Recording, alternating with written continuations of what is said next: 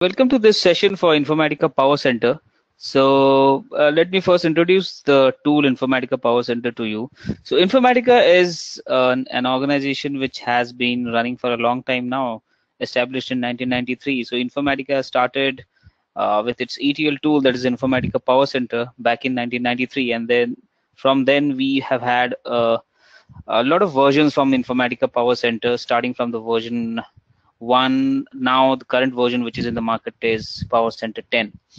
Right. So the scope of Informatica in the market is like compared to the other GUI based ETL tools in the market, Informatica is the leader because of some of its properties, like the high availability and the high scalability the tool provides you, provides the clients. And on top of that, Informatica has its own big data edition and has its own cloud edition, using which the clients can make use of the and the license of the Informatica Powercentre tool is something which can be easily it can be extended to the other tools which Informatica provides. So the use of the license from Informatica is quite easy, and is something which is rated as the #1 support in terms of when compared to the other ETL tools in the market, right? So, and the openings in the market, the job openings for Informatica Powercentre are more than any other ETL tools because of its growing demand amongst the different vendors of different clients. Okay, so this is all about Informatica, and this is an ETL tool which will help you for the data integration from the source environments to the target environment. So you can easily transform your data and move the data from the source to the target environments, like from any kind of source environment to any kind of data target environment. So the sources can be anything ranging from a normal database to a flat file to an XML file to a social networking data to an unstructured file. So anything can be used as a source into any kind of target systems. So even now it's capable of reading and writing from the Hadoop systems, from the big data systems. So this is an overview of the Informatica Powercentre. Now coming to the architecture of Informatica Powercentre, this Powercentre from the version 9 onwards, Informatica follows a service-oriented architecture. So before this version 9, there used to be servers, there used to be clients. We were dependent on certain boxes, certain systems where we are installing Informatica. So if the system goes down, then your overall architecture comes down, and you have to set up the DR and set up your backups to bring up your servers. And then till that time, so the downtime was huge. Till that time, your jobs will get impacted. Right? So we have services installed on each and every node. So we have the concept of domains and nodes here. Domains are the basic fundamental unit of the overall architecture. Then inside the domain, we have the nodes. Nodes are the systems or the logical representation of the physical systems wherein you are installing Informatica and where you are configuring the services. So basically, your services, application services, reside in your nodes. Now, if I'm working with my laptop and I'm installing here Informatica, then here I will be configuring the services. This will become my node. Similarly, when you work in real time, there will be many such nodes wherein you'll have the services running. Right? So your services are inside the node, and your node is inside a domain.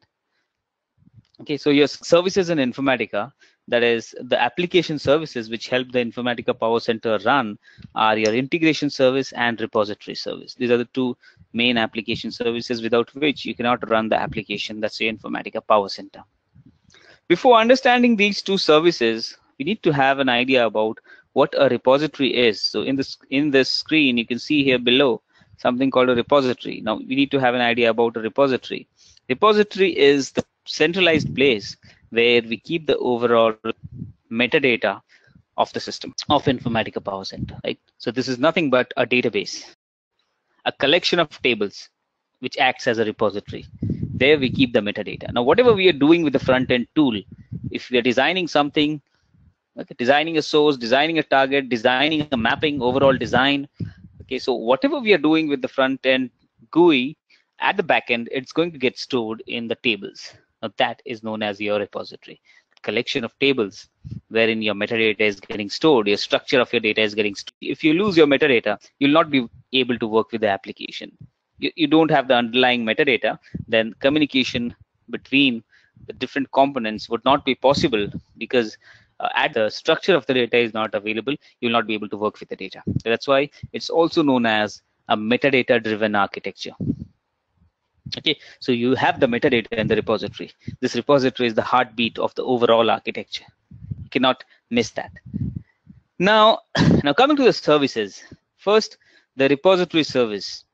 You see here the repository service is communicating with the repository, and we have repository service processes for that purpose. Now this communication basically is for managing the connections to the repository. Now, whichever component throughout this architecture, if they want to request something to the repository, they will have to go through the repository service. That is the point of communication. That's the center of communication. So all the communications need to take place from the repository service. Okay, so if some read request is coming to the repository, or some write request is coming to the repository, that needs to be maintained by this repository service. How many connections have come, how many connections are open, if multiple write requests have come, then how to queue the requests, or if there has been any connection open for a longer time without access, then how to close the connection. So all this connections to your repository is managed by the repository service, so that the metadata doesn't become inconsistent. So the consistency of the metadata and management of the repository, all these are the responsibility of the repository service. So basically, we communicating and getting this metadata only when we communicate with the repository service. Any request we would be sending to the metadata, for accessing the metadata, we have to send it to the repository service. So repository service is the service which manages your metadata. Okay, now coming to the integration service. Integration service is responsible for running your overall job. So your ETL, extraction of the job, transformation of the job, and loading the job into the target. This overall ETL is taken care by the integration service, and this is because you cannot run a job unless and until your integration service is there, right? So you might design an object, but when you run that, you need the integration service. Now this will be actually extracting the data from your source.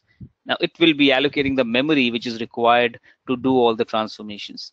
Okay, so and finally it will be your integration service will be responsible for loading the data into the targets. Now for this, the integration service needs the help of the metadata, because as we know that your structure of the sources, structure of the targets, and even the structure of the transformations have all been stored in the metadata that's in the repository. So when integration service is running the load, when it tries to extract the data from the source, it needs to know what is the structure of that source. That means, where does it exist? What is the connection? Whether it's a table or a file or an XML, okay, at which place does it exist? So if it's a table, then what is the physical existence? That means what's the connection and all, what information, credentials it will use to connect to that source, and what is the structure of that source? How many columns are there? What are the data types? What is the precision, data length of each of those columns? Those all things it will access from the repository, right? Then again, same with the target. When it has to load into the target, it needs the structure of the target, the metadata of the target as well. Okay. Similarly, now when it will be doing the data transformations, it needs the information about each and every transformations as well from the metadata. So integration service, while running a load end to end, it needs the help of the metadata. So it will be sending this request to the repository service. See this TCP IP communication, it will be sending a request to the repository service saying that I need the access to this metadata, and repository service will help get that metadata information from the repository, and finally the data will be extracted and loaded into the target, right? So integration service is responsible for the overall load. And this comes into the picture only when you're running the job, not when you're designing.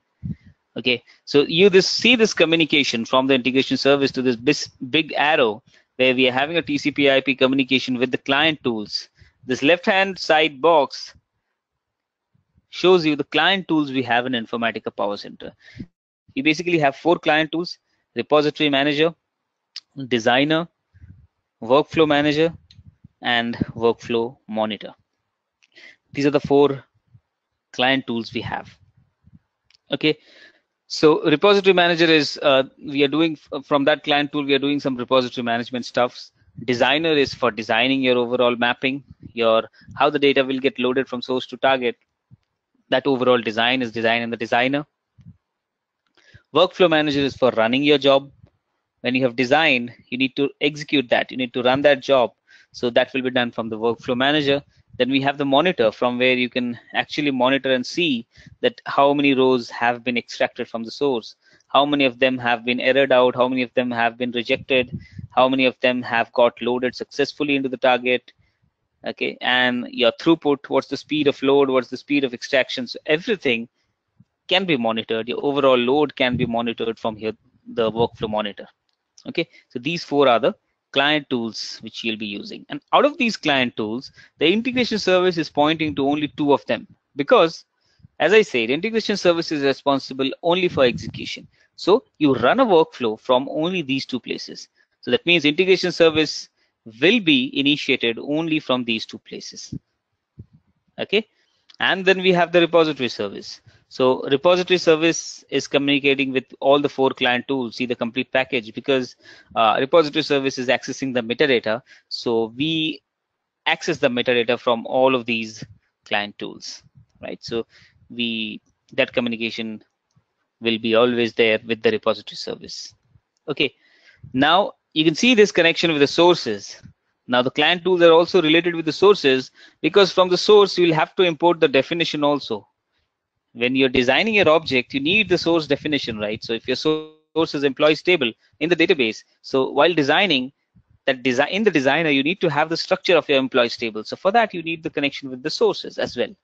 Similarly, you need to set up an ODBC connection for the relational databases, or whatever type of database target it is, flat file or table, whatever. So we will be setting a connection with the target to also get that target structure into the PowerCenter client. That's the designer, right? So we will have to connect to the sources and targets as well to get the objects metadata into the designer. Now we have the admin console, which is a web-based console, and using the admin console, we connect and we control the overall domain. Now domain is the overall, the big fundamental unit which is controlled by the administrator, and that is done through the admin console, right? So we use the HTTPS protocol. This is a web-based console wherein we just connect to the domain, and the administrators basically connect to the domain, and they are able to manage all the domain related objects. If they have to change any domain properties, if they have to create new services, they have to change the properties of the services, or they have to create a new node, everything would be done here from the admin console. So your admin console looks something like this. Let me quickly connect to the admin console.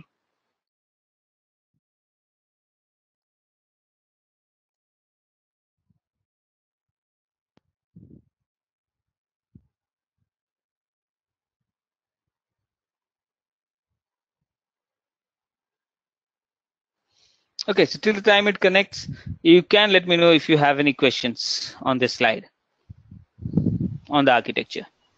Do you have any questions on the architecture? So actually I wanted to. Yeah, hi Gaurav.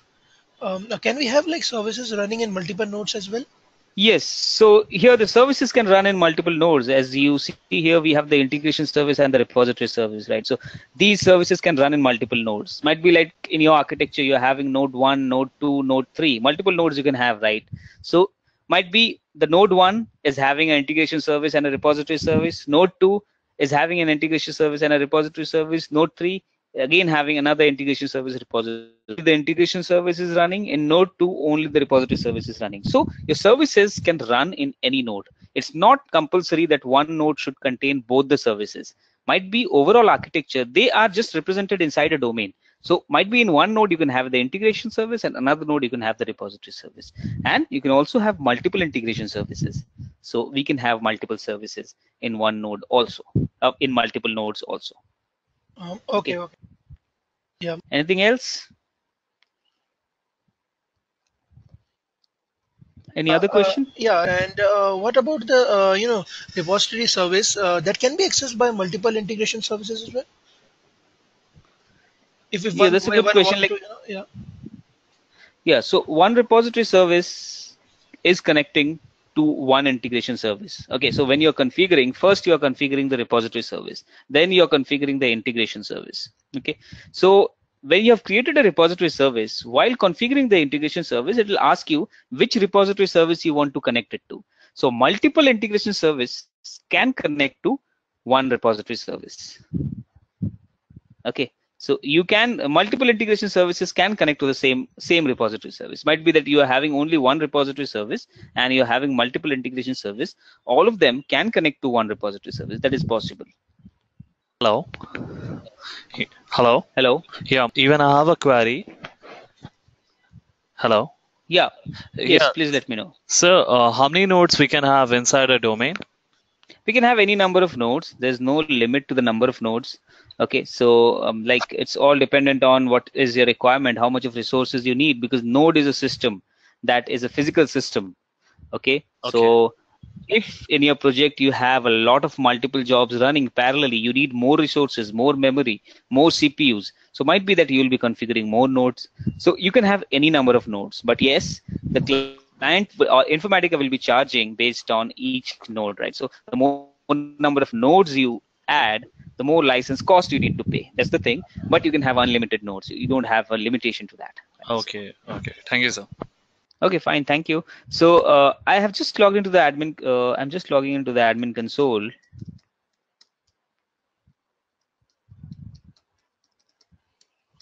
So let us have a look into the console and how do the different server-side objects are configured here.